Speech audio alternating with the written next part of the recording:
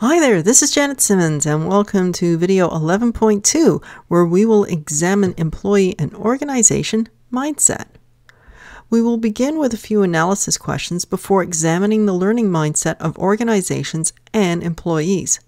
Next, we'll look at the global learning capacity and then we'll wrap up with the synthesis questions. There are three analysis questions for this video. How does your attitude or mindset affect how you approach learning in the workplace? Do you and your organization have a compatible learning mindset? And finally, how does your organization's mindset affect your learning mindset? We'll discuss each of these in the upcoming tutorial. Let's begin by gaining a mutual understanding of the term mindset. Professor Carol Dweck of Stanford University introduced the terms fixed mindset and growth mindset in her book, Mindset: The New Psychology of Success, which was published in the year 2000. She says that mindsets are how we perceive our abilities, and this greatly affects our motivation and achievement. Dweck says that learners with a fixed mindset believe their intelligence, talents, and abilities are fixed traits. Alternatively, learners with a growth mindset believe that intelligence, talents, and abilities are not fixed, and that trying new learning strategies and learning to improve is the key to success and growth. In 2015, Keith Haggart said the crucial point for individuals is that these mindsets have a large impact upon our understanding of success and failure. Fixed mindset people dread failure, feeling that it reflects badly upon themselves as individuals, while people with a growth mindset embrace failure as an opportunity to learn and improve their abilities. The growth mindset is associated with a can-do attitude, affect, and positive thoughts. On the other hand, a fixed mindset is associated with a lack of effort, frustration, and negative thoughts. This graphic provides an excellent depiction of the two mindsets. But remember that mindset can change and that the vast majority of people have a mixture of fixed and growth mindsets. People are not one or the other. Our challenge as educators is to help achieve the growth mindset of learners when in training and learning environments. Professor Dweck cautions us that the growth mindset is not just about effort, but instead is about having a repertoire of approaches to learning and improvement. Finally, it's important to know the triggers of a fixed mindset so that we can help ourselves and learners work with the triggers and work through them. This graphic depicts who in America uses the internet to learn new things. You'll note that they tend to be less than 50 years old, have a good education, and make good money. You could say that these people have a learning mindset. They want to learn and are motivated to learn. Some of these people are intrinsically motivated. In other words, they're driven to learn through self-motivation as opposed to having external forces pushing them to learn. This is a learning mindset. When we apply this to workplace learning, we could say there are two learning mindsets.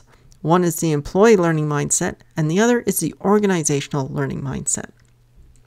You are already familiar with Jane Hart and Harold Jarkey from our support videos and ratings, but these two workplace learning experts are seeing a shift in the learning mindset. This mindset is changing for both employees and organizations. Let's take a look at an organizational mindset and then the workplace learner's mindset. As we can see here, the organizational mindset has shifted. It has moved from teaching to modeling and from telling employees what to learn and how to learn to seeing employees learning as skills building and help both the organization and the employees.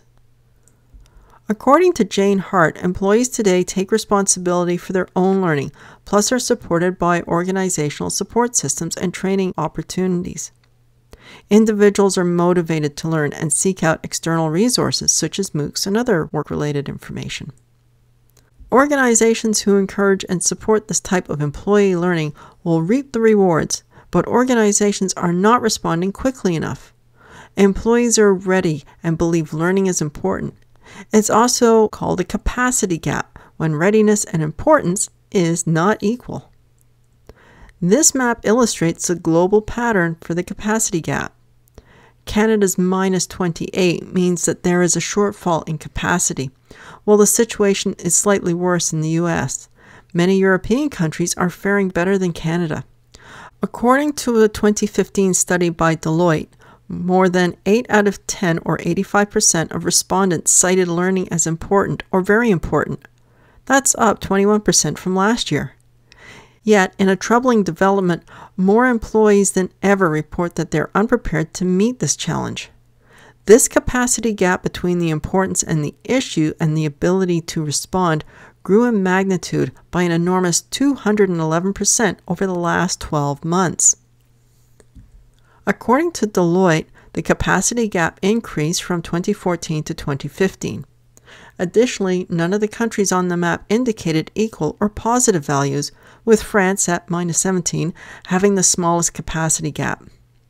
The report goes on to say that employees are demanding a personalized digital learning experience, but most organizations are not prepared for this.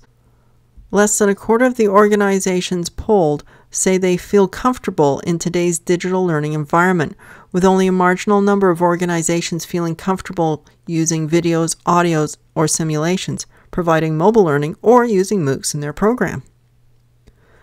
As we can see, there is a disparity between the learning mindset, the optimum organizational learning mindset, and the current state of organizational learning readiness. This gives us a glimpse into the near future where organizations will have to evolve their mindset to meet the needs of their employees and the workplace. In the upcoming tutorial, we will talk more about the learning mindset and some of the possible outcomes of these pressing problems. The learning mindset is something that many employees and organizations overlook.